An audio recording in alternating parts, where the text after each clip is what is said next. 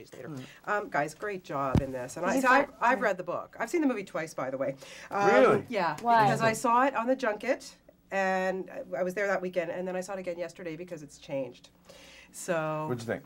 Yeah, I was happy with the second version. But I've read the book too, right? So you know how it ended. I'm a Nicholas Sparks sucker. Are you guys? Yes. I mean, I don't know really who was. It's very cathartic. cathartic. Books, but it more I get around to the movies. I just don't get around to the books. Yeah. Well, what was the last movie that made you just like bawl like a baby?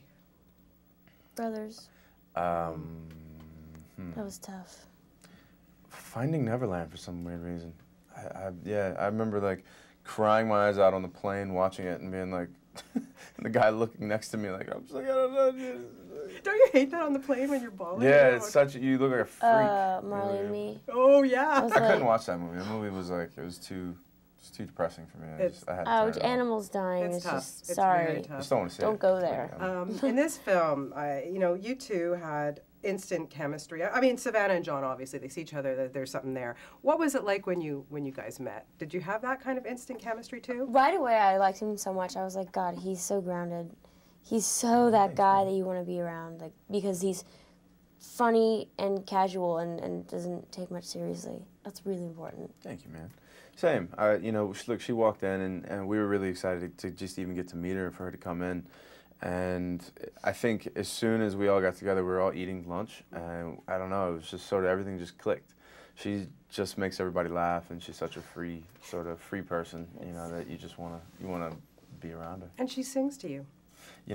I wish she sang more He's to me. He's a fan of my voice. He makes me feel really good about it. I wish she would sing more, a lot more. Well, I'm a fan of your voice too. I've told you this before, and you wrote the song. I mean, that's pretty amazing. Are we going to get a soundtrack or an album from you soon? No.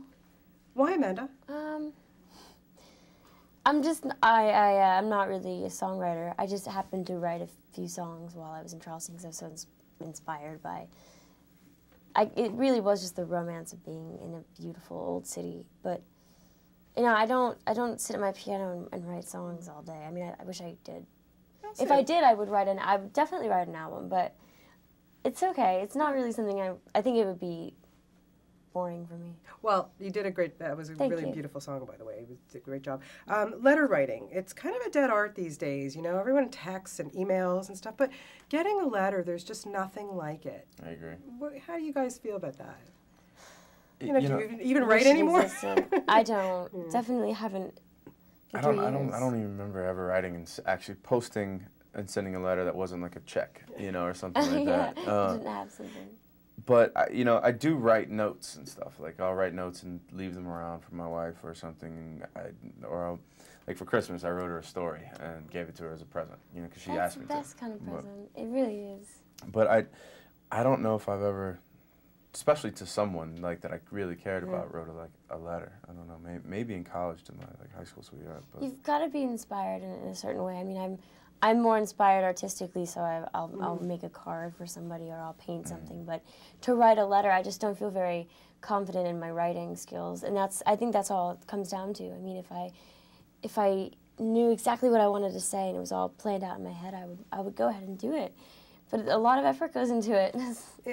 Yeah, and these letters in the film, I mean, they're and that's passionate. all they have too. I mean, they don't have the connection of being present, being in the same place. Yeah. There's so much going on in this film. I could talk for a long time about it, but I think the scene that really struck me the most, and I cried both times I've seen it, was when you're in the hospital with your dad, the character's dad, and oh my God, when you connected with him, what was it like? And first of all, to work with Richard too. I mean, wow. God, at first it's very, very. You're intimidated because you're like, I haven't done a lot of really, really emotional scenes like that, and you kind of always wonder, you're like, oh God, am I going to be able to get there, or do I even need to get there? I don't know what I know it says, and John breaks down or whatever, he can't, and that's a really weird line to read in a script because you're just like, oh, I know what it says, I wish I didn't sort of have that in my head to expect it, but having someone there like Richard totally makes you forget all that. He's so sort of present and there for you, and which it's the same with Amanda, and it's the same with, you know, all good actors, you know, they're just, as soon as you get there and you look them in the eyes, you're like, oh, we're just having a conversation, you know, this is just a real situation. And I really think I owe that scene to him, because the moment he brought his hand up, it was just, it ripped my heart out, you know. Oh. Yeah, it was beautiful. And he didn't do it on all of them, you know. I think he made a really specific decision to, you know, to do it on one that he thought it was one. very beautiful. Okay, so tips for getting through love scenes. Toughest things you guys have to do when you make a Alcohol. movie? I think you have to laugh through them.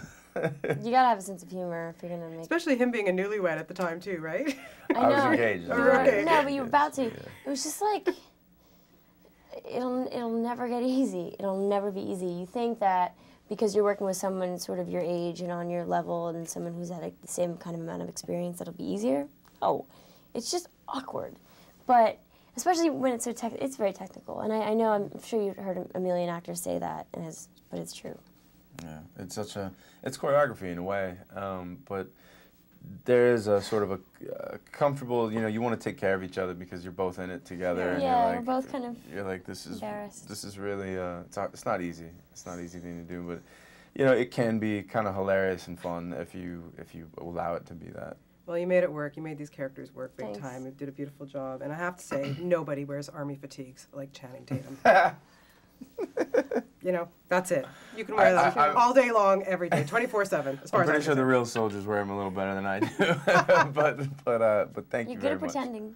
Yeah, I can pretend like a mother. You sure can. You guys are great. Nice talking to you. Thank you. Thanks for Nice coming to town. listening. Thank you. Thank Good to you. see you again.